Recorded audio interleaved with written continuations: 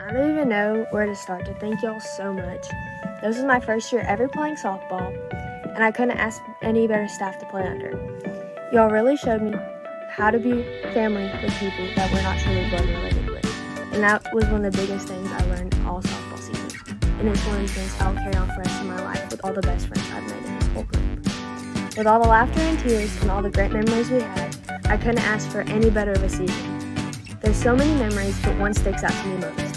We were doing drills on diving, first time I've ever dove in my whole life.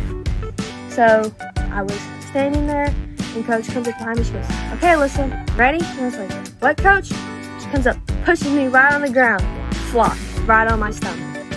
We both laughed about it. She told me to get up, and I dove.